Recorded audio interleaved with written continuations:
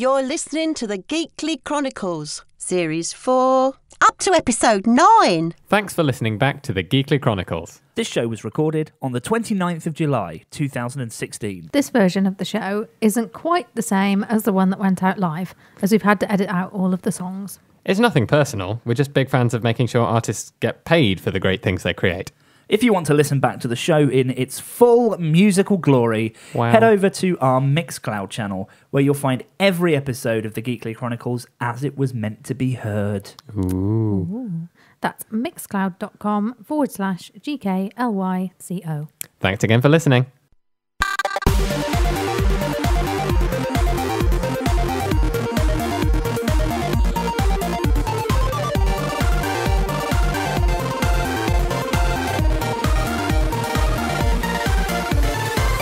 Hello! Hello. Hello! Hello. Hello. Hello, you. Hiya!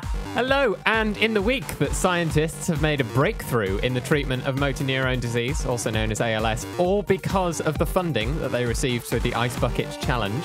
In the week where, I'm afraid, I tried to play some sad piano music. In a week where the last ever VCR was made, that threw me off. The sad piano just didn't kick in. Ah. Hashtag sad piano. Hashtag sad piano. What else happened? Well, a comedian left fake coupons around a supermarket in the US offering rewards like a free hug and a piggyback around the car park. Nice. Oh. Nice. And The sad piano Mysterious sad randomly piano. just appeared in the corner. fantastic. There we go. In the week that a man used a £150,000 Lamborghini to tow a trailer full of goats. Goats. Yeah, Of course goats. he did. Goats. Mm-hmm. Right. Oh, me again. The bike bus was launched in Boston. It's a bus with exercise bikes instead of seats. Now, I don't know if that means the exercise bikes power the bus, and that's also green energy, but pretty cool for people to get fit as they Commute, I guess. commute. Yeah. Although- Of course, you could cycle to your destination, but I imagine this Yeah. is faster. Possibly. So- I don't know. Depends. It's because if you get stuck in traffic in a bus, you're not really going anywhere. But if you're on a bike, you can sort of weave in and out. How true. And also this week, it's been revealed that Pokemon Go is already influencing baby names. Wow. Of course it is. Of course. What, But- so like, how? A baby's being called Valor and Mystique? or are they being called, like, Vaporeon, I think Pikachu? Eevee was mentioned. Eevee? Yeah, That I is a suppose. beautiful name. Mm. That does actually work as a name Yes, in its own right as that's- well, so that's pretty cool. That's a human name that is not unheard of. Yeah. But in all of those weeks, it's the Geekly Chronicles. It is! Hello! Episode 9. I know! I'm in the Can you studio believe this it? time. You are. It's quite nice to not be in the scary chair. Yeah, well, it's quite nice to not be in the scary country. Mm. Well, I mean, I'm in this one is it's- sometimes a yeah. bit. But on it's the- nice to Slightly not have haunted. Trump on your doorstep. Although I did make a Yes. very Trumpy noise earlier. We were recording some stuff for the show, and I went with my mouth. Oh. That was an actual noise I made Oh. that is saved from the editing. Legitimately. Yep. So that's So- going to be my noise for it. Like, if I want to get the conversation moved on tonight, I'll just play that. Excellent. And Charming. I would like to apologise right now at the start of the show to anyone in UK time who is currently having their dinner. Ah, yeah, I forgot about that.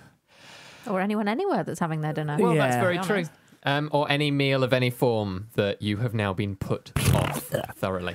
But coming up I love later, this button. coming up later in the show, moving swiftly on from the Trumpy button, we've got all your favourite features. We've got Gamer Geeks, Tumble Fumble, bit of Would You Fund It going on. Yeah, I'm excited about this week's Would You Fund It? We're also going to be talking about the sad demise of the VCR. We are. And plenty of other things, including the Tumble Fumble. As always, Yeah. What else? it's there, fumbling and tumbling. We have a fantastic guest, which is kind of inspiring the Tumble Fumble. We do. This I'm week. excited to have Nora Reid on the show. They do seem pretty awesome. Yes, they have created all kinds of Twitter bots of which we are a fan Yeah. here in the studio. Yeah, more on them later, and more from them later. Indeed. And all of our usual sort of banter, plus, news about what happens next series and what you might be able to catch in between. This is the 9th episode, so, It's nearly over. next week will be the last, next show in 2 weeks' Yes. time will be the last one of the series, which is almost disbelief. Yeah. Almost, but not quite. I can't believe it's not Geekly. I know. But, you know, these things happen. We take a little break from the show to Keep it fresh. Keep it fresh, to get new ideas. And really, the important thing is that we go our own way. I mean, I say we'd go our own way, but really we'd just hang out and... Yeah, we'd pretty much just come here and think about the show. Talk about the show. And, yeah, we do spend a lot of time on this thing, don't we? We do. We keep these wheels a-turning. Mm-hmm. Keep these ideas a funding. Yeah, if you like. I was gonna say keep these tumbles fumbling, but then I realised that wasn't first. It's Would You Fund It? It is. Well, I was excited. I don't know who else is. Woo, would you fund it? Yeah. It's happening again. It kind of concludes the competition as well. Yeah, so we each Sort of have taken our turns to pitch you, the listeners, ideas and have you vote on whether or not you think Kickstarter style they would be funded. And I have had 3, and Catherine has had 3, and Chris has had 2. So this is Chris's third one this week, and we'll see. I mean, at the moment, we're all equal. I've had 2 funded, you've had 2 funded, you've had 2 funded. Mm-hmm. So we'll see this week who the winner is. And the winner gets to decide on what next week's Would You Fund It would be. Mm-hmm.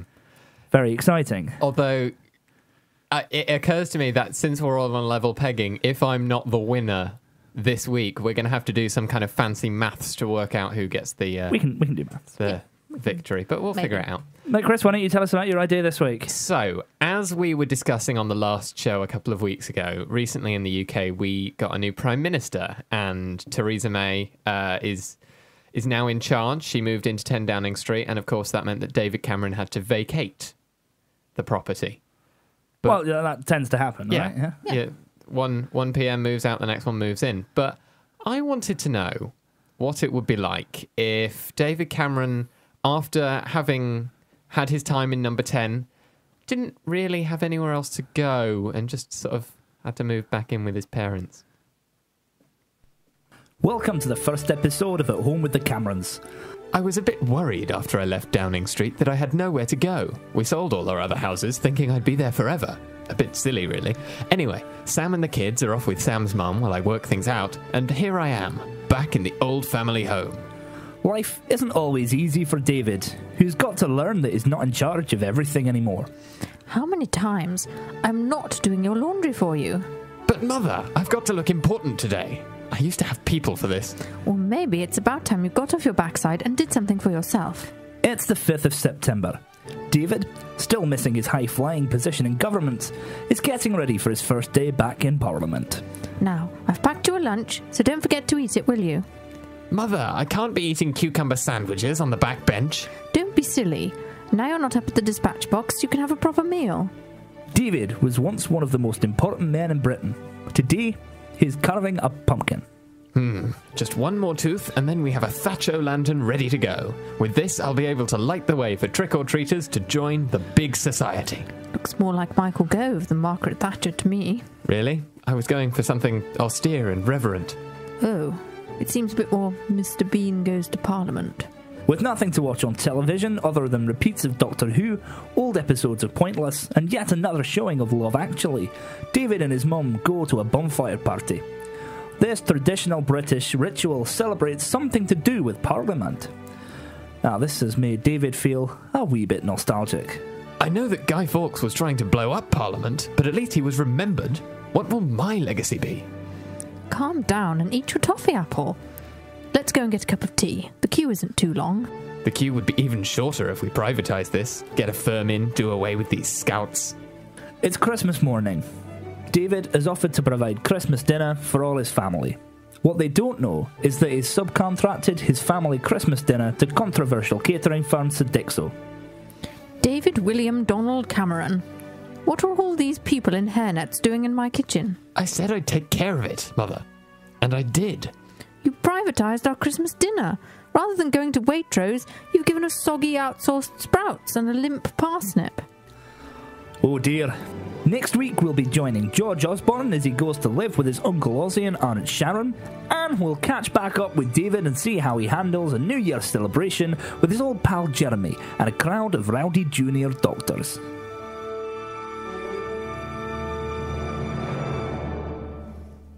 I'd watch it. Yep. Yeah. I'd watch it. Yeah. So that's what I imagine that would be like. But I can see this being quite a nice documentary series. Yeah. So you get a chance to vote, you, the listeners, on You whether do. you would fund this idea or not. So if you head to gkly.co/fund it. Well remembered. Yep. Then you can vote in there and let us know what you think. Alternatively, if you head to Twitter, our Twitter account is GKLYCO. There's a poll there. You can use the Twitter poll. All the results will be pulled together towards the end of the show, and we'll see whether Chris is the victor in this series of Would You Fund It, or whether we all have to pull together and work out who has won. Yes. Go for a tie break. I like that though. situation. I'm actually quite. I think that'd make quite a nice comedy series. Yeah, I would enjoy watching that. Yeah, I'd go for it. Although the early indication from the audience is not looking entirely positive. But Well, we'll see later. We'll wait and see. How that See. comes Yeah. out. But before we get into any more chat, we've got loads we can talk about We do. this week. A lot has happened. Let's have a request. This is a request for Rachel in the chat room. The request robot thought about the karaoke version, but I don't really know this song well enough to sing No. along to it. So let's do the full version, shall we? Yeah. This one's for Rachel. I the can see- VCR. I see your segue now. Well, no, it genuinely. I mean, this song came out in that sort of time, and you know, the VCR that was invented in the 70s, 1973, I believe. The VHS configuration debuted in 1977. Oh, there we go. Well, I mean that makes a lot of sense. You know, it's 70s, a lot of promise. We were suddenly able to tape stuff off the telly and watch pre-recorded content, which was the important thing, of course. You know, most of the time when it started out, it was content that was available to watch at home. Then they added the record functionality in there, and it just became huge. Taping stuff off the telly was just a thing that we did when we were younger. It's just a thing that on-demand TV didn't exist. That was the way you watched things back. No, I remember my uncle had the wardrobe, sort of built-in wardrobe in the bedroom. It was just lined with these shelves, which had all these, like the Scotch tapes on, and each one would have maybe 2 or 3 movies on it that he'd recorded off the TV. And every time you put them in, they went, "I'm a tape lassie." Scotch tapes. Yeah, Yeah. exactly. And so then there was the list. So each one was numbered. And then there was a list of films and which number tape they were on. Oh wow, that's Wow. clever. And so just kind of like popping the tab on the tape so that it couldn't be recorded over and things like that. I mean, it's amazing though, because even back in 1978, when the VHS format first came on the market, and people were first able to hit the record button on those machines for the first time, it was a key selling point. I mean, I've got this great advert from 1978. Give this a listen. Marty, shh, you'll scare the fish. But we're missing the big football game. Relax. My VHS home video recorder is taping it right now. Terrific. Watch. Terrific. But suppose it's over 3 hours. Relax. Panasonic VHS tapes up to 4 hours of sports, movies, specials on one cassette. Wow. This VHS is for me. We've got the whole game. Best catch of the day. Yeah. VHS, the 4-hour system from Panasonic and other leading companies. So you could record 4 hours of content. 4 whole hours. Yeah. And yet, this amazing technology that has been superseded, obviously, by not only things like DVD, which, people didn't really have DVD recorders, weren't really mainstream, but...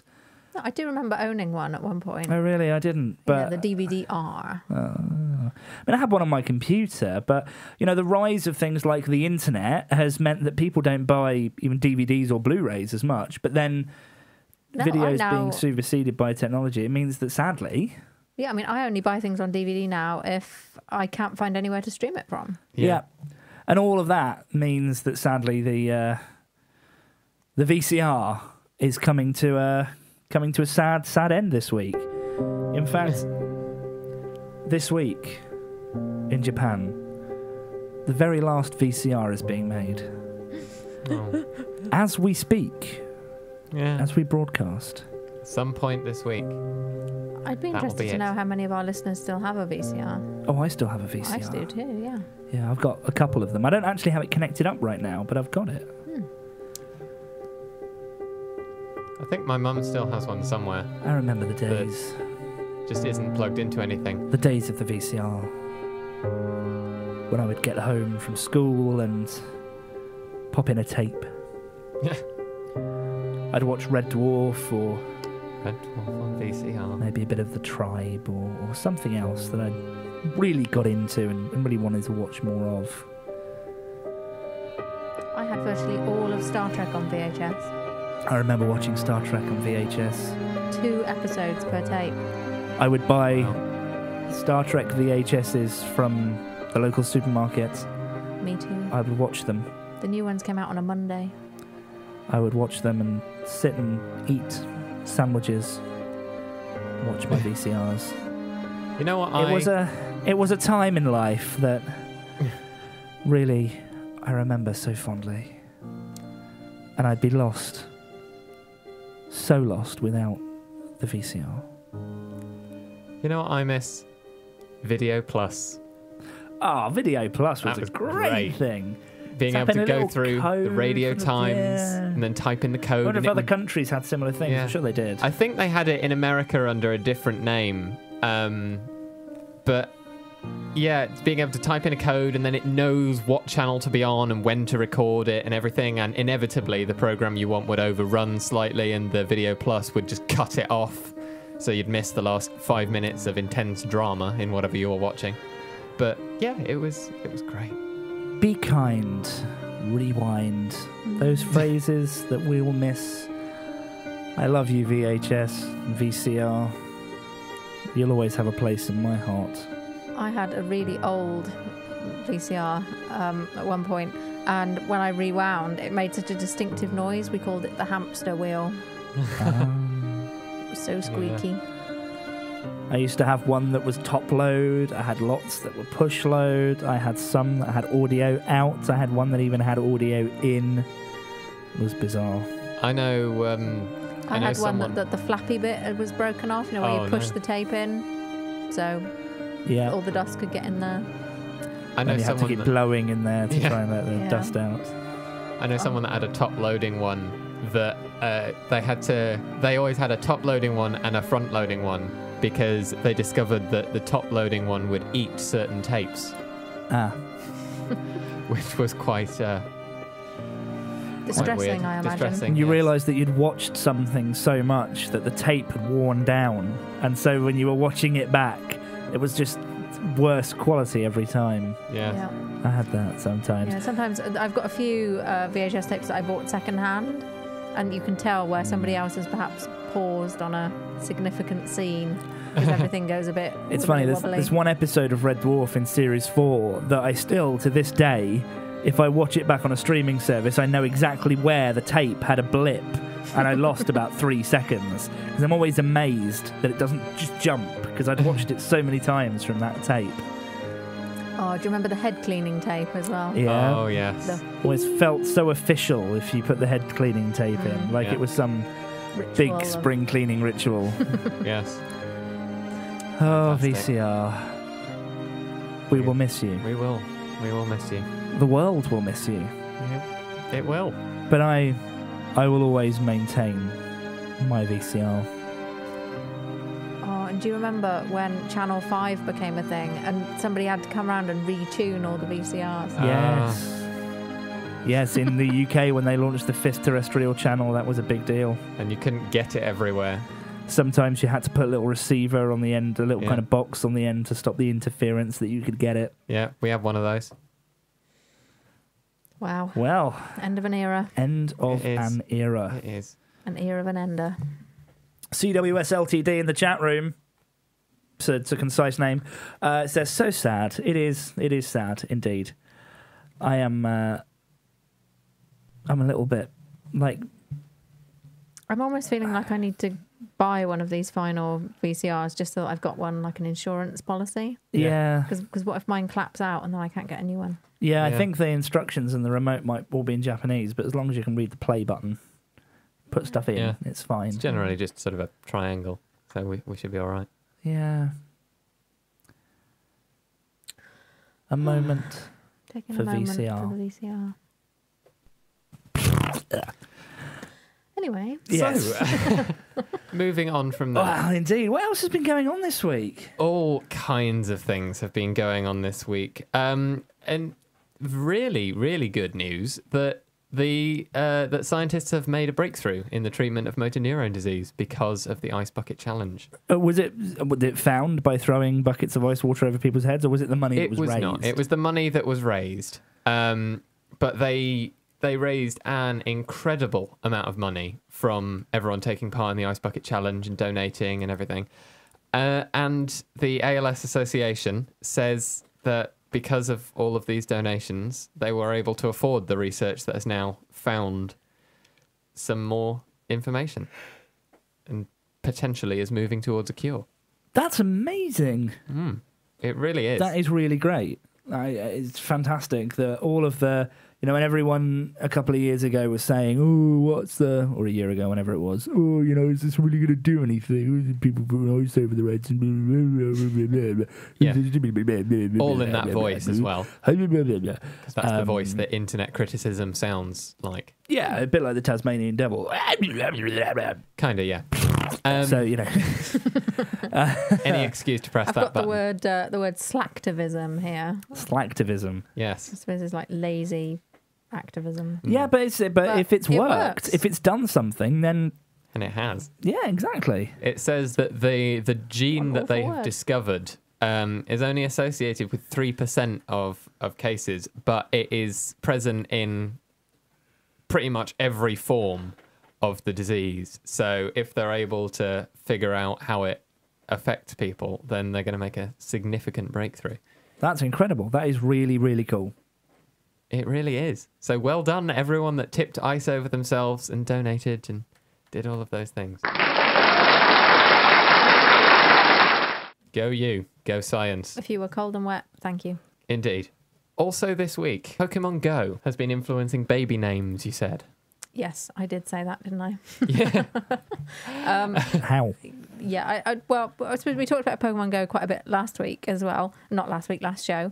And I've been playing it obsessively since then. Yes. Although Little bit, yeah. it's really not been around very long. And for us to already know that it's affecting baby names, I think is quite amazing. I've got here that Rosalia has risen 5,859 spots over the last year.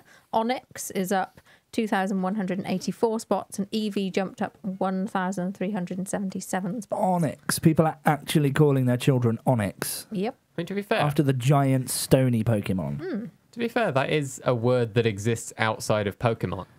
Yes, But but also, yeah.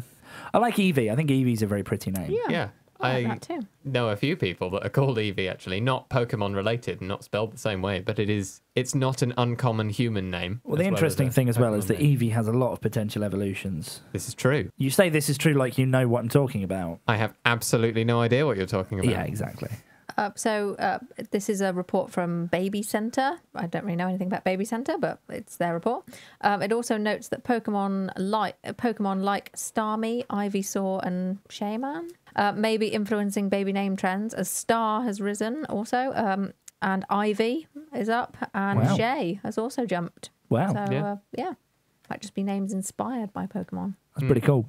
Pokemon revival. Pokemon is tackling and taking over the world. Yeah, got to give Again. birth to them all. Well, I was seeing on the news earlier that the person that sung the original Pokemon theme tune for the US series has been rediscovered and has gone in and done a live studio version of the Pokemon theme song, which is Fantastic. great. But it was a really sad story because he didn't. Nobody had any idea it was going to be popular when he recorded it, so he did it for a one-off payment. Oh, no. And of course, the royalties on that song now, he would be absolutely minted, but Yeah. sadly has nothing but pride. Oh, well. Such a shame. Shame Cool, though. indeed. Yeah. Cool, though. It's a nice claim to fame. Yeah. No, I mean, I'd love to be able to say that I did that. I didn't, but, I'd have signed a better royalties contract, I Yes. guess. So. Yes, definitely. But that's a shame. So coming up, we've got Game of Geeks a little earlier this week. So we've got some exciting tumble fumble stuff that is related to our guest. How exciting. We'll be talking to Nora again. We'll be talking to Nora again. We'll be talking to Nora a little bit later after Game of Geeks. So, stick around for that. But really, to celebrate the demise, or to commiserate the demise of the VCR. Every time. You are listening to the Geekly Chronicles. Game of Geeks. Now for this week's Game of Geeks. Press all the buttons.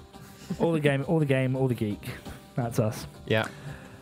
So now it's time for Game of Geeks. It is. Game of Geeks again. I'm back in the normal format. It is indeed. Yes. The every show where you pit Chris and I get to. Why do I say weekly? We're not on weekly. We are not. No. Fortnightly. The fortnightly. We're geekly, not weekly.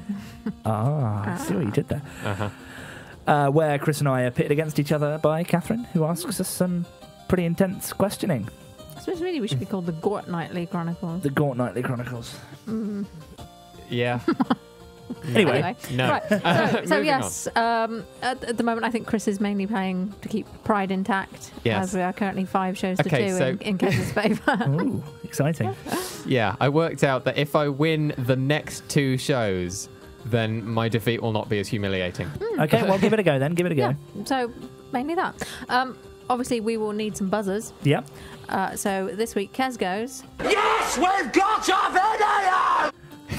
From the young ones. Classic. And Chris goes. VCR from the Buggles. Yes, Indeed. because Okay. video was supposed to have killed the radio star.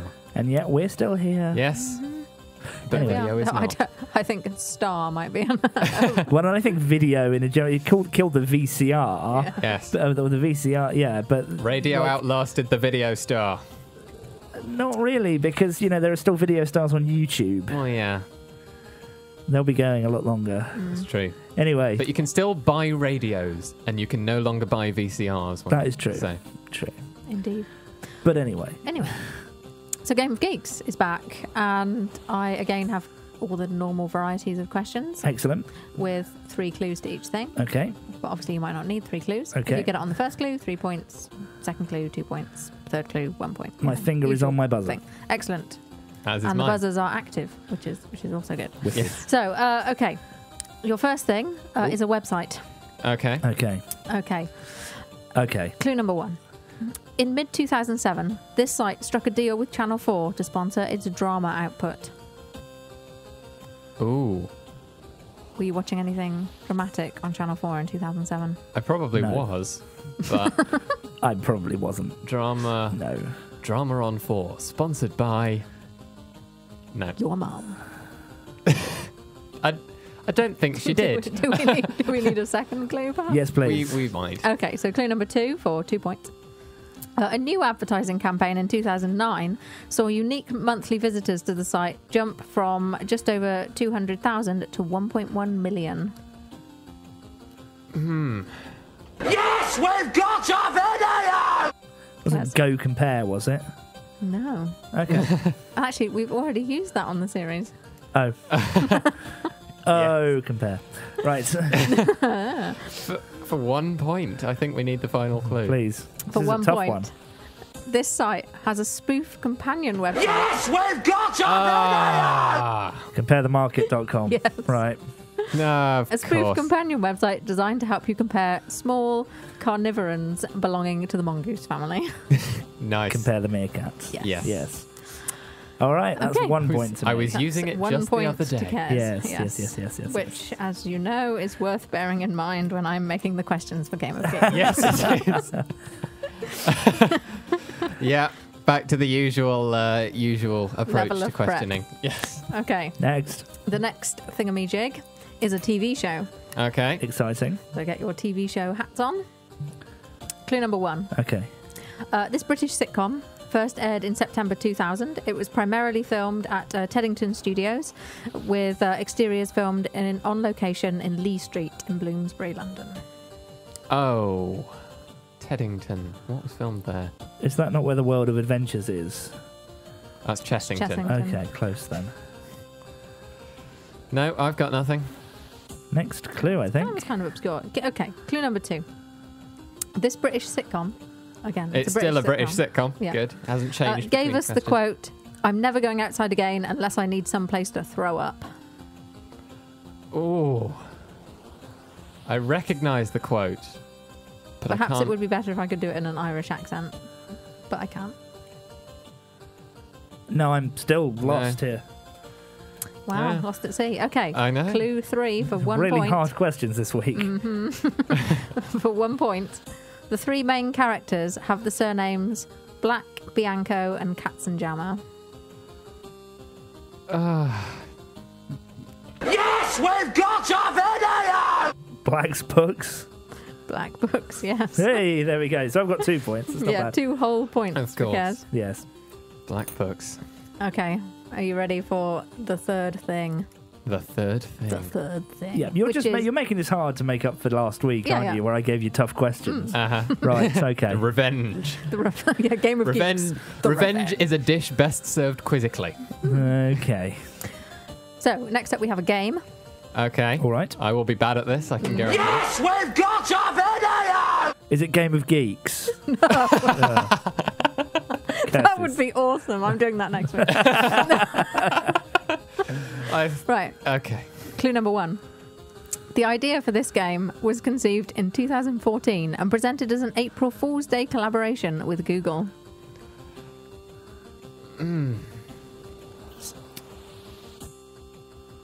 I. No. No idea. No. Okay. Clue number 2 for 2 points. From September 2016, this game is set to be capable of incorporating gameplay elements from a special wearable device. Chris.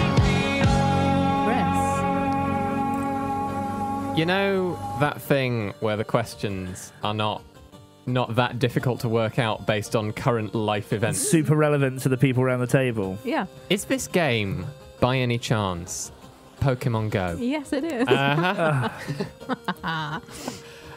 Okay. Good to Making know. things level with both Chris Wow, and that Kez on 2 almost points. never happens. Nice Almost and never levelly. happens. Levelly. Are you ready for another Lovely. thing? Yes, please. Next up, we have a film. A film. Okay. A film. Okay. Right. All right. Let's do it. Let's hear it. Okay. Production of this film was temporarily shut down due to when fire destroyed several sound stages at Paramount Studios. Yes, we've got our video! Was it Star Wars: The Force Awakens? No. Sure, there was a fire involved in that one.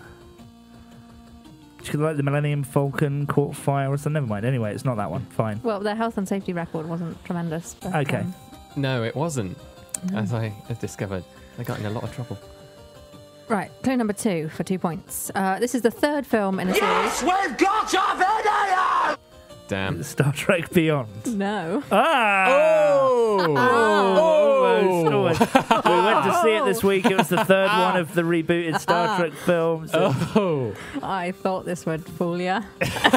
that's the first time you have ever done a devious Game of Geeks question. I'm quite impressed. Yeah, this is not going well for me. So, the What is third this? film in a What is series, Kirstie Alley's character from the It's second the installment. tumble fumble. That's Sorry. not the button. Okay. Sorry, It's really not the Tumble Fumble. I brushed the iPad. Okay. So, clue number 2 again. The third film in a series, Kirstie Alley's character from the second installment was replaced by Robin Curtis. No, I haven't got that. No. No idea. No. Clue number clue number 3. 3. I got a feeling. Okay. This was Leonard Nimoy's first directorial feature.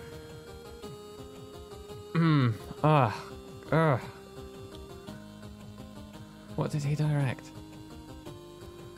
Think of something quite obvious.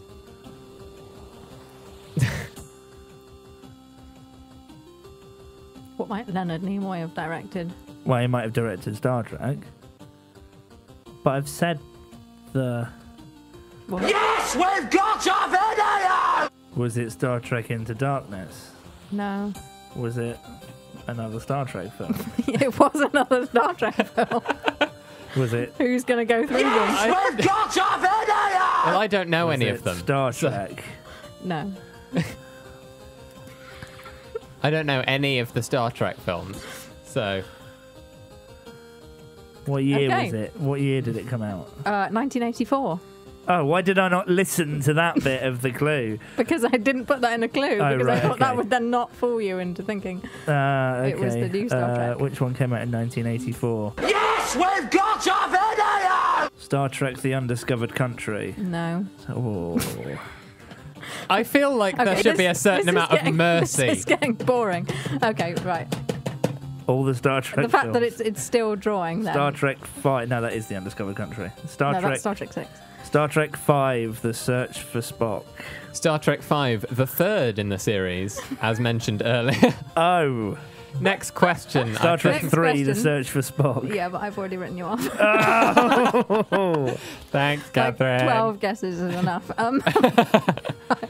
Okay, was the close. decider. So one of you has to get this. Okay. Is an event because I don't have any more clues. Okay. Okay. Right. So Yes, we've got a video! Your birthday. no, Oh. I'm brownie using that points. next week as well. Right. So You're just trying to butter up the Quizmaster. Is Yep. that the... I see how it is. in its current format, this event has always been commercialised. Some of its first sponsors included Kodak, Oxo, and Coca-Cola. Yes, we've got a video! Christmas. Yes, Christmas, sponsored No. by Kodak. Well, that would make sense. Santa's only green because of Coca-Cola, so it's Santa's red, because Sorry. of Coca-Cola. So Santa used was to be green. There we go. That's What what colour is Coca-Cola, other than brown? Red. I know. Right. Right. Clue number 2 for 2 points. World wars led to the cancellation of this event. Yes, we've got a video! The Olympics. Yes. Wait! Oh, come 2 on. points for Kez, meaning You got to be quicker on the buzzer. another win. What else was cancelled during the war except for fun? Probably quite a lot of things, I Yeah, imagine. the Olympics was the big event. Wow. A big event. The big event. The big event. So does that mean I did it again? Yes, it means you did it again. This week's winner is...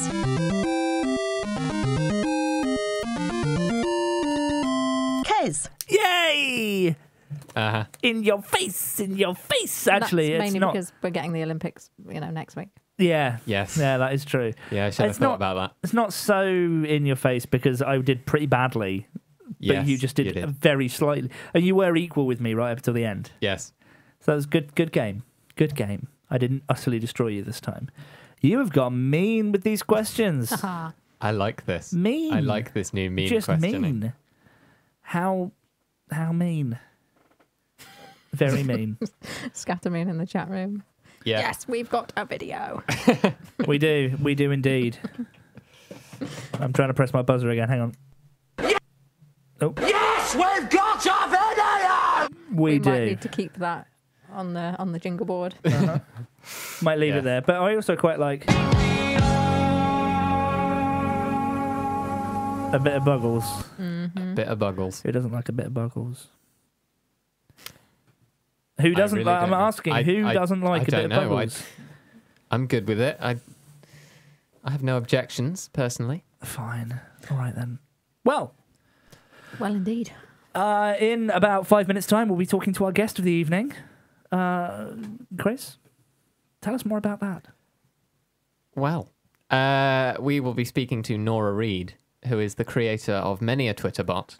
And I love Twitter bots. Which ones? We do love Twitter bots here. You can see them on their website. If you go to twitter.com/Nora Reid and then click through to their website link, it will take you to where you can find a full list of their projects if you click on projects, and it shows you all the miscellaneous Twitter bots, such as ThinkPieceBot, which generates those sort of ThinkPiecey hot takes.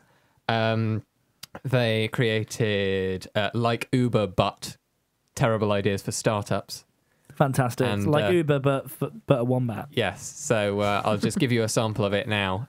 Like Fox News, but for news. That's actually a good one. It usually just randomly comes out like the Salvation Army, but for microbrewers. So that sort of thing. All stuff that I can legitimately see people doing in San Francisco. And various other very entertaining bots. So we'll be speaking to them soon about these wonderful creations. Fantastic. Right, and before that, I mean, I'm still thinking about the VCR. I am so sad. Yeah, it's the sad piano, isn't it? But while I was thinking about the VCR, I was thinking about other songs for tonight. I mean, don't forget you can still get your requests in, but I was really thinking about what other songs to put in the show tonight. And I was thinking, when was VCR really at its peak for me in my life? And it was when I was a teenager, and certainly kind of tweens to teens. And one of the things that was on TV a lot at that time, it kind of imported from the US, was Dawson's Creek. Did you ever watch Dawson's Creek? No. In a word. Were you too cool for Dawson's Creek? I don't know. I guess. Or too uncool for Dawson's Creek, I Possibly. think, in my perception. Yeah, maybe. But the theme from that was always kind of stuck with me as a real 90s treat. Yeah, I can see why. Does it make you feel 90s? Do you even know the song? I don't know the song. Yeah, I suppose it only makes sense if you know Dawson's Creek. It does. But if you listen to Dawson's Creek, watched, I've forgotten how video works. If you've watched Dawson's Creek, if you were a Dawson's Creek fan, let us know in the chat room. I'd love to speak to you because apparently nobody else has heard of this show. Well, I've heard of it. James Van Der Beek. Van Der Beek. Van der Beek. I mean, Buffy mentions it in Buffy. So. She does, yes. And I love Buffy. Or another good 90s show, but without really a very good theme tune to play. I mean, it has a great theme tune, but it's not a song like this one. No, So we'd just be listening to the Buffy theme tune. Yes. Yeah, or I suppose we could listen to anything off the musical episode of Buffy, or just find Anthony Stewart Head talking and just play that for half an hour, because to be honest with you, that's good stuff. Why not? A little bit in love with Anthony Stewart Head, not going to lie. But from vampires to robots. Yes, from the 90s to the future. To the future. We are now very, very pleased to be able to welcome Nora Reid to the show. Hello. He says tentatively. I'm pressing see, there's the button that says muted. And there we go. Hello. Hello. Hello. There we go. Hooray. Yay. Oh, good. Thanks for joining us, Nora. It's great to have you here. Welcome. It's good to be here. So. Am I echoing or anything? You sound perfect. Okay, good. Fantastic. A plane just started flying overhead extremely conveniently. They do tend to pick their times well with our interviews. But thank you for joining us, and we are excited to talk to you about the bots you have created. We are. I'm excited to answer questions. Or whatever.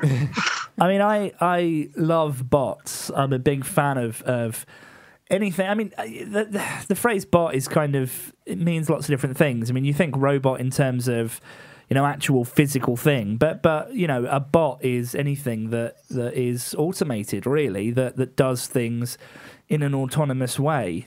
And your bots... I've had to start saying bot because I would accidentally disappoint people who thought I was building actual physical robots. Yeah, I've said to people before, check out my Twitter bots, and people have gone, you have a robot that no. It's not like... I did have a Nabaz tag once, which was a Wi-Fi bunny that could read my tweets out. Yes. So that was like a Twitter robot. I've always wanted one of those, but that actually works. Yeah, that's the problem. It did not work. Look like they worked great. It didn't work, and it was tied to a proprietary server. So when the company went bust, it became a useless chunk of plastic that occasionally lit up, and then went, "Oh, I've got no connection." So it just flashed red. It was a shame. Yeah, it's a bummer. I think I might just turn it into a lamp or a thing to put chips in. I don't really know. I just have What do you do with a plastic rabbit? I have a dead Wi-Fi rabbit in my garage, and it's not decomposing. So, how do you solve a problem like Nabaz tag? Oh, I don't know, but that was a good one. But I fear we're veering off topic, and Nora has kindly agreed to spend their time with us. So yes. So I guess my first question is, what got you interested in starting to create these bots that do such great things and amuse us so much? I always liked being able to do things that sounded like other things. I've always been pretty good with verisimilitude and satire and stuff like that. And I really liked the idea of making something that did that kind of thing automatically, because it kind of proves a point when you can make something that sounds relatively close to like real terrible startup pitches or real terrible think piece titles or whatever.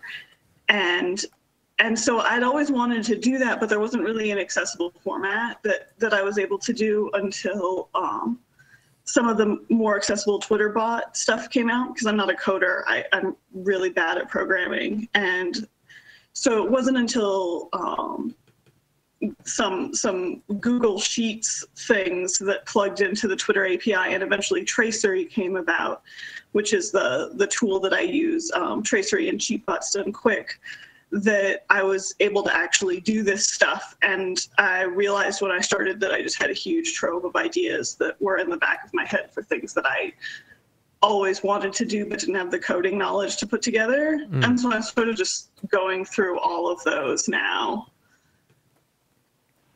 Some of them are really, really accurate as well. I'm looking through the list that you tweeted of all of the bots you've created, and there's one that's a parody of BuzzFeed titles called BuzzFiend, at BuzzFiend News if you want to find it on Twitter. And it says 18 ways to make Blood Teller brand hazelnut flavored blood spread with sidekicks.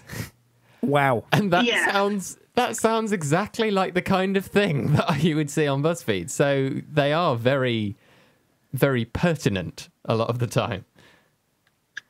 Things that have particularly formulaic titles, especially headlines, are really a good starting point to riff on. I'm just looking at your bot for automatic spice. Oh yeah, the that one was really fun. There's some word lists going around that I've been able to use. I've been using the Moby word list, which is a giant open source list, and there's some folks who have divided it up by part of speech so that I could just get a huge list of every adjective in English and have it generate terrible Spice Girls. Yes. And so it was really cool because it's all stuff that other people put out there, and I just had to figure out ways to connect it that were funny. I think sometimes the things that come out of it are so beautiful, like non-unique spice. I quite like that one, actually. Non-unique spice. Yes. The very nature of it is you're trying to differentiate all the spice. Yes. So you were talking a bit about kind of tracery and cheatbots done quick, and could you tell us a bit more about that? I mean, that's made it so much easier to start making bots, but if one of our listeners has an idea for random words they could mash together, how would they do that? Well, what those do, a lot of people think that I'm doing something that's like reading headlines or something like that, and there are a lot of bots that are set up like that. Mine is not one of them. None of mine are like that. All they are they're like Mad Libs. You create a bunch of formulas that have basically blank spaces in them, and then you come up with lists of words that can slot into the blank spaces. And so I'll have like the BuzzFeed formulas are things that are, I read a bunch of BuzzFeed headlines and sort of got the gist of them, and then made, I think that one has probably like 50 or so formulas that are just like blank number of tips for, or like blank and then for the number, and then it slots in like tips or hints or hacks, and then various materials, and then various projects.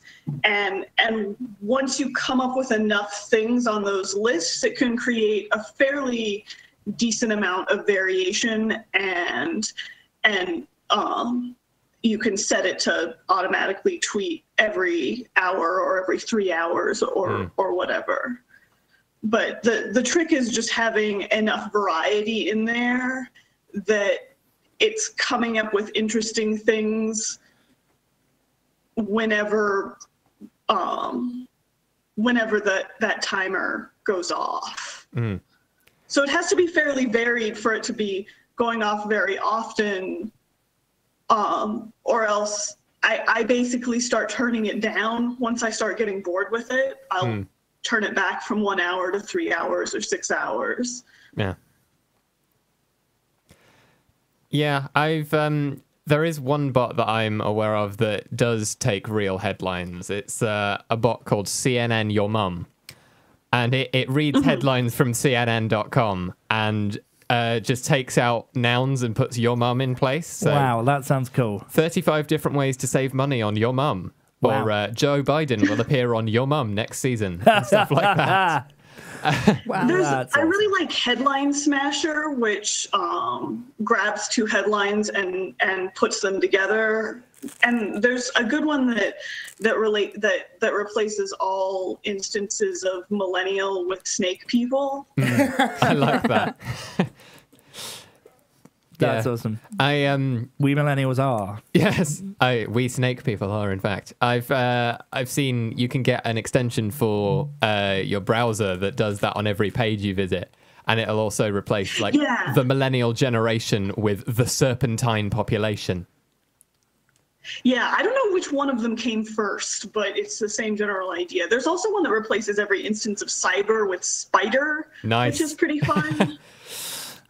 Yes, You'll find a lot of good stuff like that from just people doing tracery stuff like me, and people who are doing stuff that actually plugs into live content. If you look on the Bot Ally hashtag, that's where a lot of folks who are interested in bot stuff and also frequently concerned about issues of bot ethics and social justice and stuff like that, a lot of us hang out on there. And so you get to see some back end stuff on how we talk about the bots that we're working on and stuff too. But that's also just a fun way to find out about new ones. An observation from Scattermoon in our chat room is that the problem with bots that use real headlines is that they don't know when it's inappropriate, which is very true.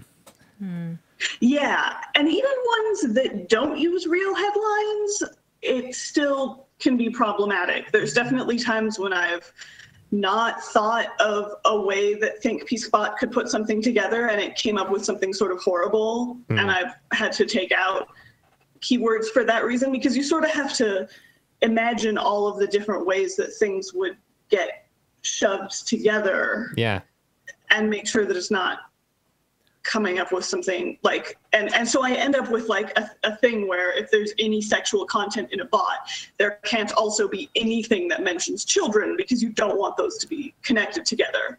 And so there's some interesting ethical issues with that, but people frequently send me stuff and are like, can you put this in there? And just because of the way that bots end up connecting things. And also, I've just taken down the headline ones temporarily when there's bad stuff happening in the world, because I don't want people getting, when their ears are already pricked for bad news, I don't want to accidentally break some news that didn't happen. Make them think that it's even worse. Yeah, and I mean, it's, you know, the smashing words together that are inappropriate is one thing, but at least, you know, timing-wise, that just kind of happens, whereas obviously a headline-grabbing bot could, you know, take something that is unfolding or developing in the world, you know, at that moment in time, and really not do good things for it, for people. So yeah, there are dangers. And Scattermoon, of course, there in the chat room, reminding us that it's not all fun and games, and that we should remember that the world is also doom and gloom. The other interesting, the other interesting bot thing to think about, and in a sense, we've run into this with a bot, and we'll talk about that a bit later, is that making it obvious that the bot is a bot is often quite important as well. Yeah, sometimes it's fun to not do it. True. Yes, and bots that are like troll honeypots that that's very fun. Mention keywords that chat with people and waste their time so they don't waste my time. And that's kind of true, but you had an instance with a bot version of you, and we'll talk about our bots in a bit, but your bot, Catherine, ran into Amazon support. Yes. Amazon Help in the UK responded to the bot version of me. It tweeted something about Amazon Prime, didn't it? Because it mashes your tweets together. And they had this whole confusing conversation, and I kind of had to step in and explain to Amazon Help that, oh, sorry, that's a robot. But it went on for quite some time. It did. They exchanged several tweets. Is it like a Markov one, like an ebooks one? It is, yeah. Those ones could sort of accidentally sound surprisingly human and plausible if you don't have the context, which is always kind of interesting. Yeah, my Markov bot at one stage was coming up with stuff that was very, very like me, and then, I did an update and it just went from being very like me to nothing like me. So, but very interesting all the same. But there are so many different kinds of bots. I mean, you mentioned these ebooks bots, the Markov chain generator, which is a very different algorithm and a very different kind of bot to the ones that are a bit more formulaic, where you're adding a couple of words together. But I mean, really, the aim of these bots seems to be very much, from my point of view, to really entertain and inform. What's the motivation for? And it's sounding very dramatic here. What's your motivation? What is the motivation behind the bots that you've made? Are any of them for anything other than a bit of fun? A few of them are like deliberate satire. I mean, Think Peace Bot is the main one of these, but I have Botist Takes, which is sort of the feminist social justice version of that bot. And those are sort of deliberately meant to make fun of the way that people write, especially about millennials. But I do have a lot of other ones that are sort of health helper bots and mental health helper bots. I have one that just posts to remind you to take your medications every hour. And I know a lot of people I've gotten a lot of messages from people who are like, oh, I was about to forget, but I followed your medication bot and it reminded me. And I have ones that just remind you to drink water. The Hydrate bot is one of my really popular ones. And I released the code for that one, so people have made forks of that remind them to do other things. Yeah. There's a really nice one that I followed a couple of days ago that was like a friend, or like a Yay Friends bot, and it just tells you that you're valued and you're cared about as a person, and that you're worth something, and it will occasionally responds to it tweets things at me, and if I like a tweet or something, it replies to me. It's lovely. It's nice to have a little interaction. It's so cute. I love very that sweet. one. That's not one of mine. It's just it's one of the ones that's inspiration for a lot of the mental health ones that I've done too. Yeah, it's a very lovely bot. So I discovered that the other day and followed it, and it is nice. It sounds, it's nice. It actually sounds like a few of my friends, which is interesting. So it's like having them there even when they're asleep. Thinking of certain Australians that are normally asleep for half of the day that we have here. Yeah. Yeah, I think a lot of good can be done with bots as well. That sort of thing of kind of reminding people to do stuff or giving people kind of positive reinforcement is definitely a very, very nice side effect of being able to create robots that mash words together and tweet every so often. Do you know what it reminds me of a bit, though? What does it remind you of? Oh, sorry, go ahead. Oh, sorry, yeah. I don't actually remember. I mean, you won't, Chris, but there was back in the early days of computers, before I had the internet, there was this great program called Eliza, and it came on a floppy disk, and it was like it was designed to be a fake psychotherapist in a program, but the idea was you could talk to it, and it would just ask you. Yeah.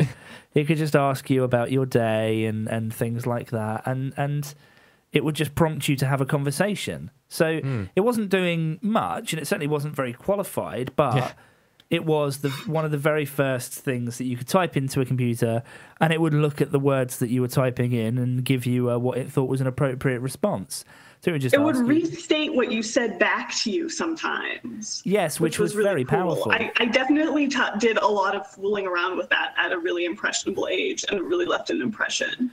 Yeah, I was quite young when I first used that on an old computer that we had at home, but it did have a profound effect, and it really influenced my thoughts about the way that computers interact with people. And I think it feeds really nicely into this world of bots that we live in. Yeah. The other thing that I think of as sort of the spiritual ancestor is the various Dungeons and Dragons tables. And I think that was the other thing that was a big influence on me. Yeah, I think, that as far as inspiration for these things goes, there are so many different things that a lot of people that maybe grew up at the start of the internet or just before the internet age really began in earnest, when it wasn't available to just kind of everyone all the time, everywhere. There are so many of those things like Eliza, like Dungeons and Dragons tables, like, things that you don't see as much of anymore, or things that have changed shape entirely since the world of the internet came along. I think it's really nice to see a lot more kind of human-centered things being created online, especially the kind of the helper bots that remind you to drink water and take your medication and breathe. Yeah. I suppose it'd be a bit much if there was a bot that every 3 seconds it said breathe in, and then every 3 seconds it said breathe out. I think Twitter would ban that in about 3 seconds for looking like spam. Far too many requests in one go.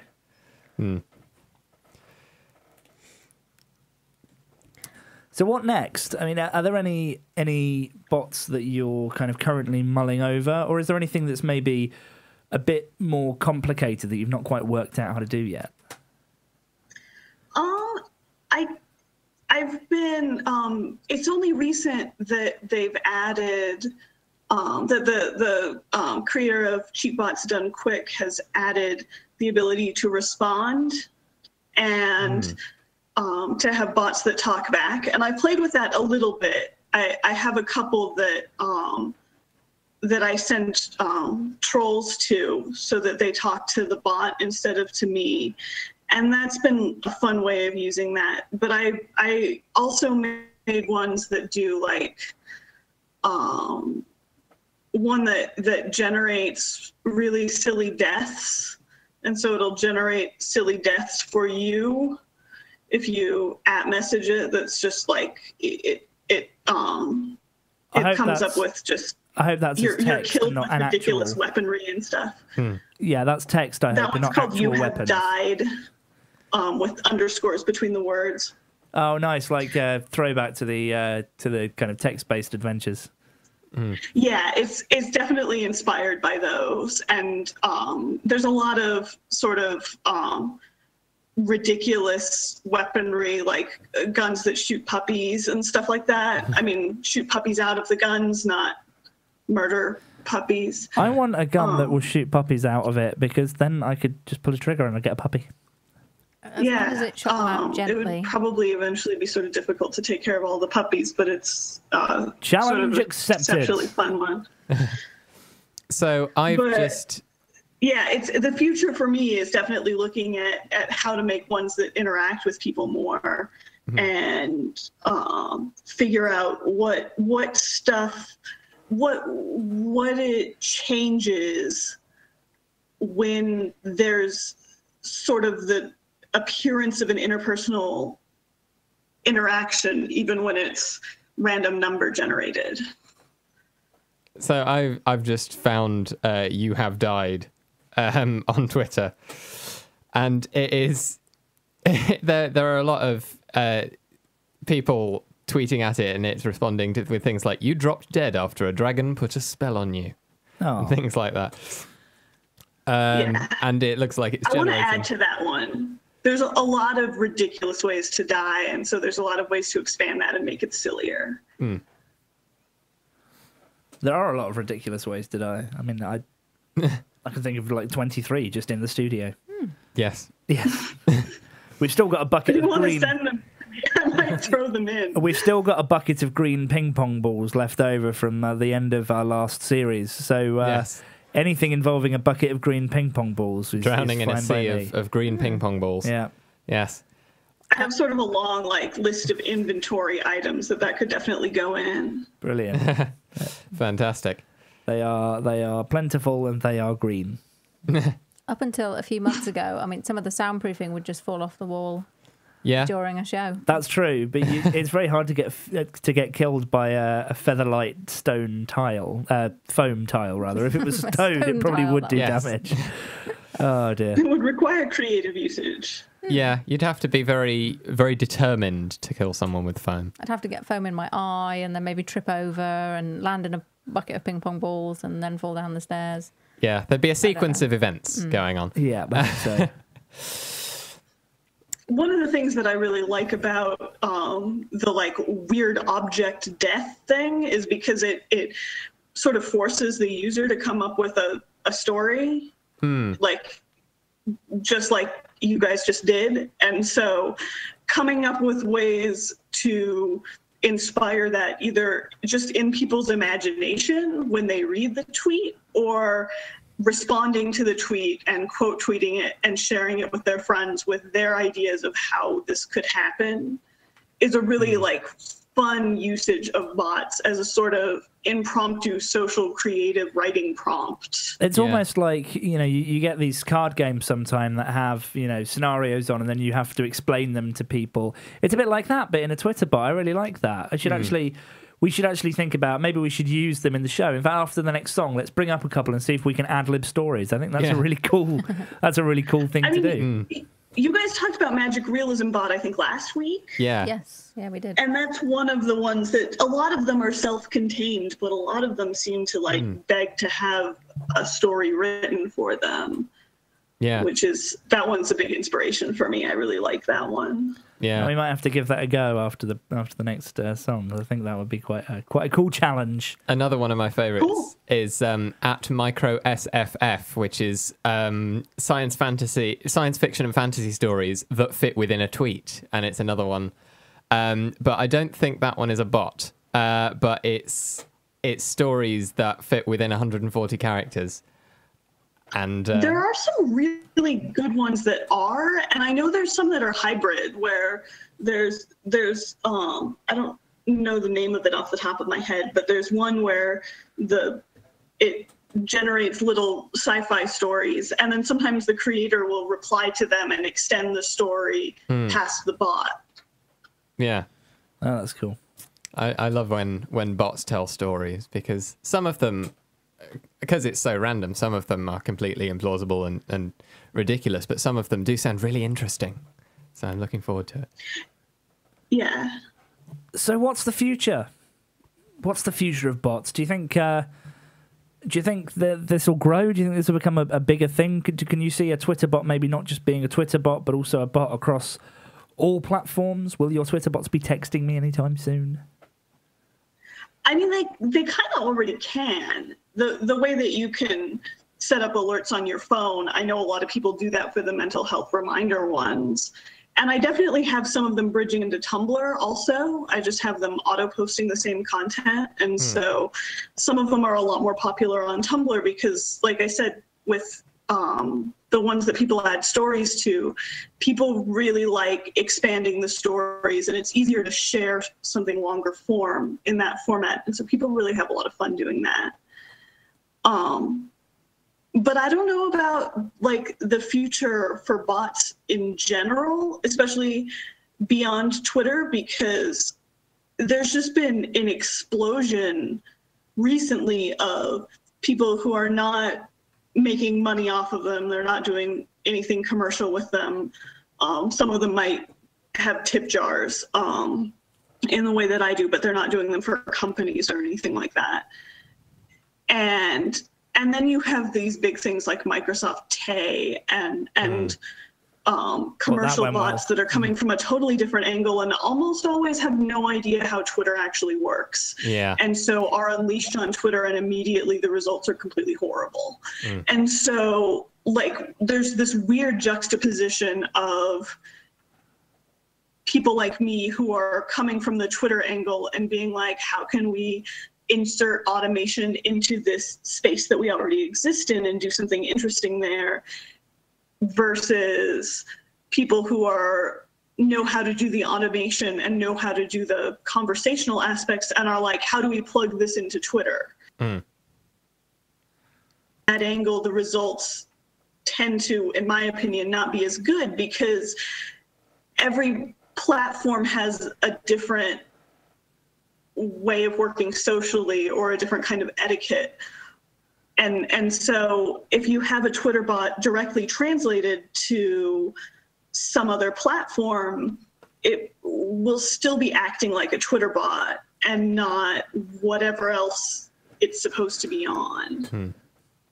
Well, we look forward to seeing what comes next and seeing more bots from you. Yeah, just before we let you go, I tweeted at You Have Died from the Geekly Chronicles asking how we died, and it says, we kicked the bucket in a distressing biomechanics incident. Well, I think we'll have to have a think about the story behind that one. Yes. Sounds legit. That's respectable. Yeah. It could have been worse. Based on the amount of technology around us right now, that could well be the case. Yes. The studio may come alive and consume the three of us. Yes. Thank you very much for joining us, Nora. It has been fantastic Sure, to thanks for speak to having you. me. It was great talking. And I believe you have a request for us. Oh, yeah. I was going to ask you to play my favorite Radical Face song. Well, we've got it queued up here for you, so we'll let you introduce it. Okay, this is, oh my God, which one did I give you? I gave you the Ship and Port, yes. You did. Because it's one of the ones that really appeals to me as an artist for talking about taking risks. Well, Nora, and thank you. learning. Thank you so much for coming on the show today, and here is your song. You're listening to the Geekly Chronicles. When this baby hits 88 decibels per hour, you're going to hear some serious stuff. And now, the shipping forecast issued by the Geekly Chronicles on behalf of fanfiction.net at 1900. The general synopsis this evening. Carol, Grimolsh, Rishon, rain coming, galoshes recommended. Double up if necessary. Casket, variable, becoming canonical. Klexa, nuclear apocalypse warning issued at 100. Destiel, seasons 12, long running, good. Dramione, Snilly, Starbucks, Hogwarts Express moving northerly. Magical proficiency, moderate or good, occasionally poor. Everlark, districts 13, odds ever in favour. Hanagram / headcanon turning cannibalistic later. John Locke, Sheriati, Sherlolly, Mind Palace, moderate or good. Bodies, ready. Larry Stylinson, one thing, dragged down. Perfect later. Rumbell, Captain Swan, fairy tale endings expected. Sasu Saku, manga feels, ninjas possible. Brutasha, Pepperoni, Stucky, Thorky, stay in your seats until the end of the credits. Twissy, Hoofaldi, Hooflay, OTPs, Wibbly Wobbly, Timey Wimey. Stydia, Marlio, Leyden, reclining back, on the ground, in a horizontal position. And that ends the shipping forecast. It's the Geekly Chronicles. It's like being on the Generation game, only every prize is a cuddly toy. It is. We love cuddly toys. We do. So, Idea, cuddly box. It's the Tumble Fumble. More random happenings from across the internet. Are you ready for a scroll in the Tumble Fumble? Press all the buttons. All that the was jingles. not meant to happen. Let's try that again. Are you ready for a scroll in the hay? Yes, let's go. So it's bots, obviously. Box. B-O-X. No, BOTS. Oh, B-O-T. Oh, yeah, because of what Nora was saying. Yeah. Yeah. So it's Yeah, a they did give a tumble-fumble. great interview. They did. They did. And I like bots. I So like it's- big bots, and I cannot lie. Yes, you other Twitter users can't deny. So it's a bot special on the Tumble Fumble. Woohoo. We've already talked about bots before. Obviously, last time we talked about Magic Realism Bot, and we've talked about Clickbait Robot quite a lot. That's one of my personal Yes. favourites. It also includes Yes. images in the tweets. Clickbait Robot is particularly special. Yeah, it's got a very special place in my heart as Yeah. Clickbait Robot. But then I realised there's actually lots of other bots that I've been following for forever. I think one of the first accounts I ever followed on Twitter was Big Ben Clock. Ah, yes. This is a favourite of mine as well. Yeah, and really it sort of does exactly what it says on the tin, really. Obviously, Big Ben is a bell, isn't it? Big Ben is the bell bell inside in- the Westminster Clock Tower. Inside a tower, but generally most people call the tower Big Ben. It's got a big clock on it, if you're not familiar with London. And and so essentially every hour it bongs, and so does the Twitter bot. Yeah. So It it's does. a nice way of letting me know that I've spent too much time staring at Twitter. When you see 3 bongs, and you think, wow, Oh my goodness, it's 3 o'clock. What's happened? What's happened? In fact, I started looking at this 3 days ago. What? yeah. In fact, in that vein, one of Nora's bots is at wrong Ben. It's Nice. inaccurate Big Ben, and it just bongs random times during the day, and sometimes it tweets bongo. Nice. So I love it. If you like Big Ben clock but want your timekeeping to take on a slightly more random element, follow wrong Ben. Nice. Love it. I like it. Oh, thank you, Chris. So other bots I know and follow. Every word is gay, of course. I do like that bot. Yeah. There are a lot of those. Every word is blank, most of which we can't say on air. No. To be fair. But Every Word is Gay did tweet the other day, gay lesbians, Nice, which I thought was Yeah. interesting. lovely. Indeed. But it just every dictionary word. Yeah. So it's gay something. Yes. Yeah. Gay ball. Gay chicken. Gay aardvark. Gay Dawson. Because the most recent one is gay licenser. Well, yeah. Because So it's So- in the LI part of the dictionary because To, it's had licensing, licenses, that Is sort that of who thing. you go to get your gay card? It must be. I The one suppose. that everyone at school seemed to think that I kept dropping all the time. I know. I mean, Have you not heard that one? People, No. like as an insult, people go up to you and go, "Oh, you dropped your gay card," and if you looked on the floor, they'd go, "Oh, you've got a gay card." It's kids were mean where I grew up. Yeah. Sounds like it. yeah. Anyway, It was either going to be that or the theme from Dawson's Creek, wasn't it? or The Oh, I forgot you had saddest that one. episode of Geekly we've ever had. it is. And my next bot is one that I've only just discovered called 8ball, or 8ball _ is the Twitter name, and it's a magic 8ball Nice. bot. So you tweet it a question and it will, well, it I might will have to tell you. give this a go. While I would. Yeah, so if anyone wants to give that a go and let us know what it thinks, then Yeah. go for it. So what's Kez going to ask the magic 8ball? Got to log into Twitter first. So Oh. to keep talking.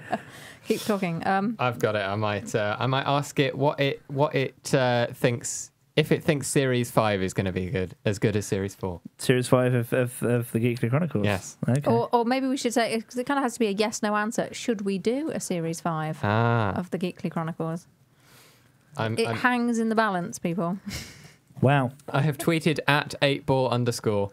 Should we come back for Series 5? So we'll see what it says. Momentarily. Wow. Indeed.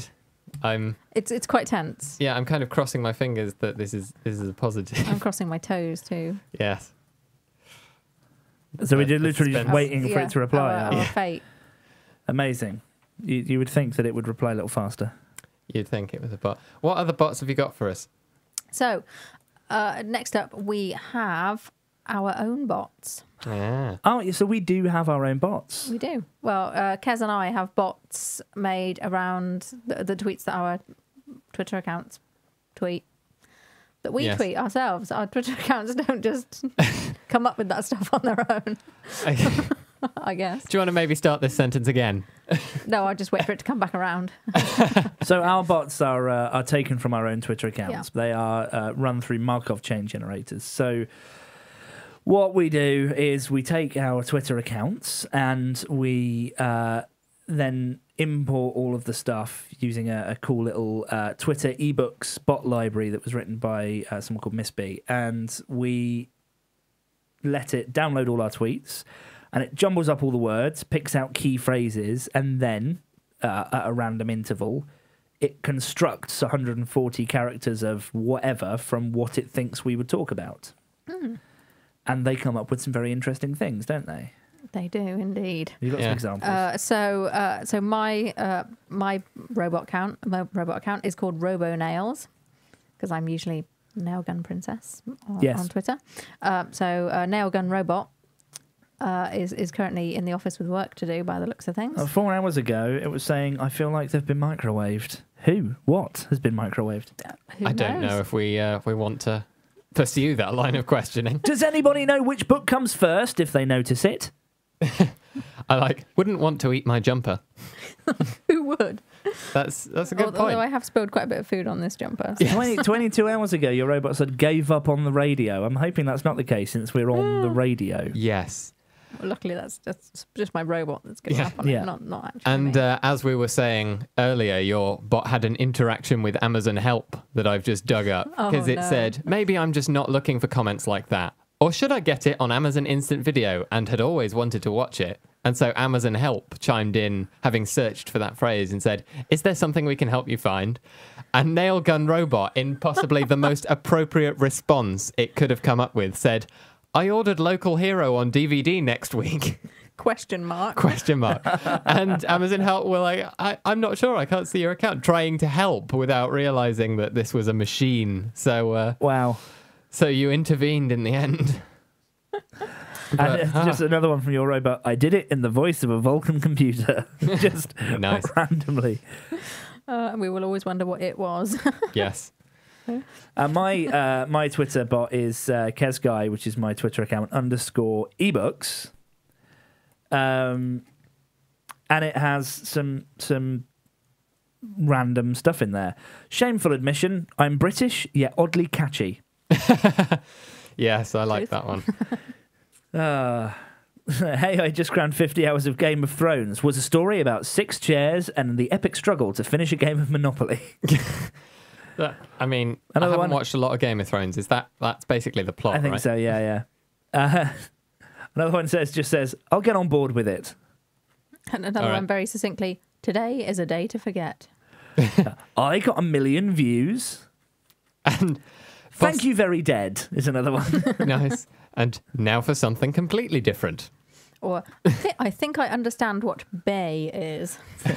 I think I'm going to do some lawn. Okay, maybe not then. Nice. So yeah, they do tend to come out with some quite interesting things.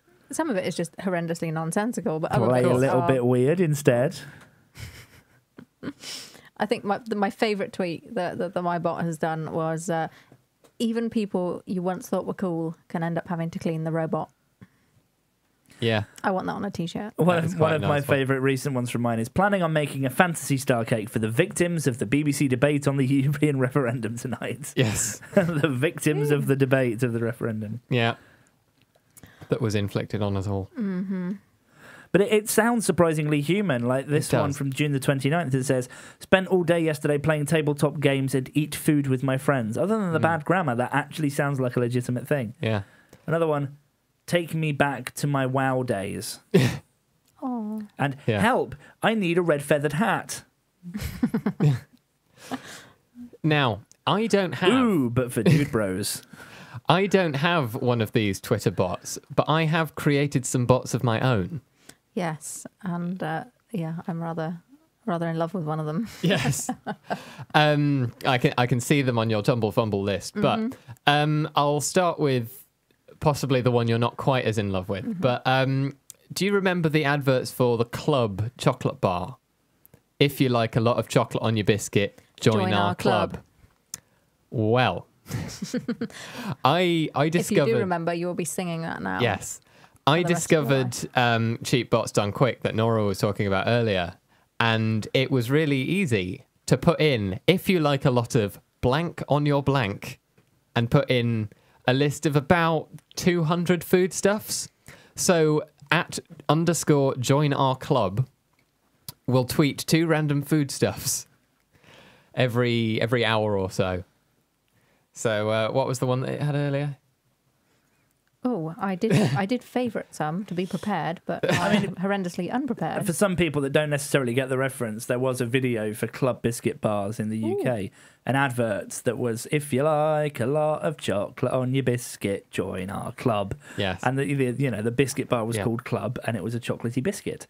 If you like a lot of pepperoni on your profiterole, join our club. Who doesn't? If you like a lot of artichoke on your cinnamon roll. If you like a lot of artichoke on your cinnamon roll, join our club.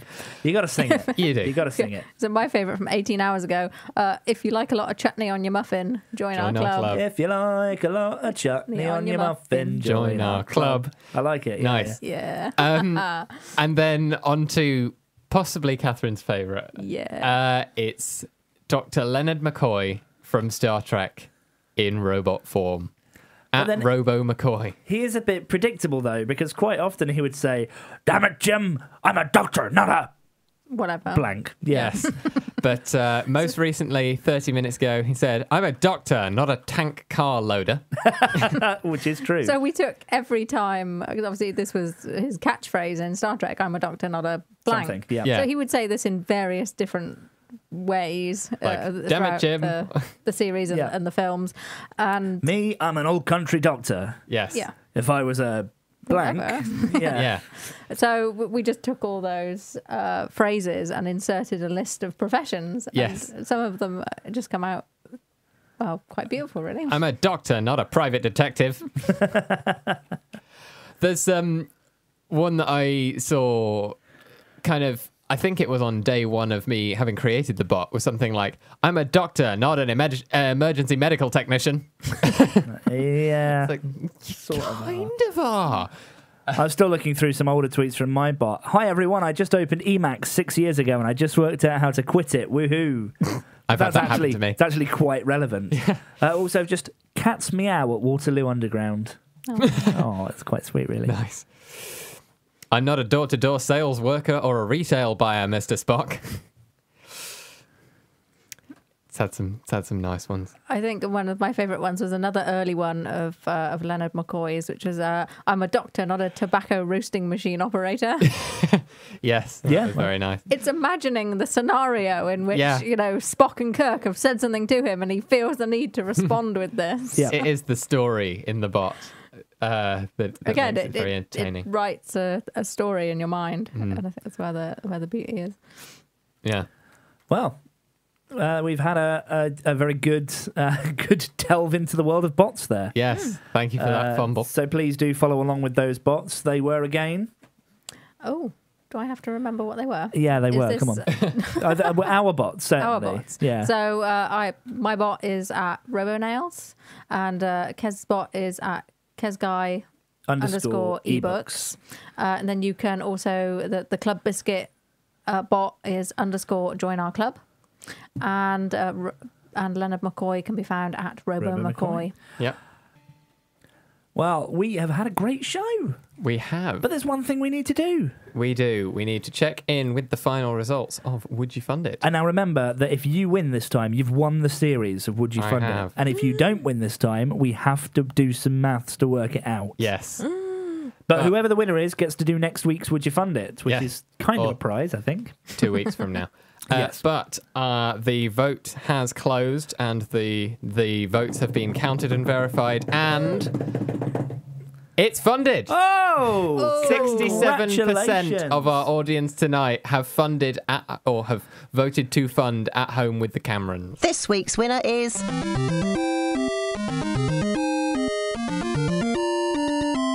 Chris. Since we never normally get to use that button. Thanks. Wow, so Chris, you've won. Congratulations, I you have have, won the apparently. series of Would You Fund It? So it seems. And so the next episode is the last one of the series. It is. I know. I know, so that'll be Scary. Tuesday. But we don't worry. Series 5 will be back. We It are will. doing Series 5. That will return to you in September. Yes.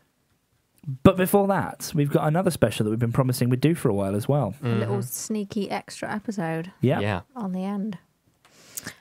The week after our final episode, so we're not going to do that usual thing where we leave a gap. We're just Yeah. going to go 1 week. Yeah. 19th of August. The 19th of August, you will get a special After Dark episode.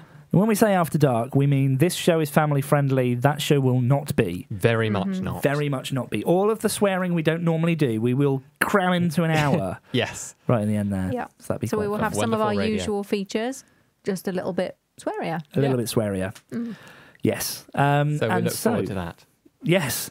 But with that. Yeah, with that, we've had a great show this week. Thank you very much, everyone, for joining us. And from me, Kez. And from me, Chris. And from me, a very sad Catherine. And from the VCR. Goodbye. Goodbye. Goodbye.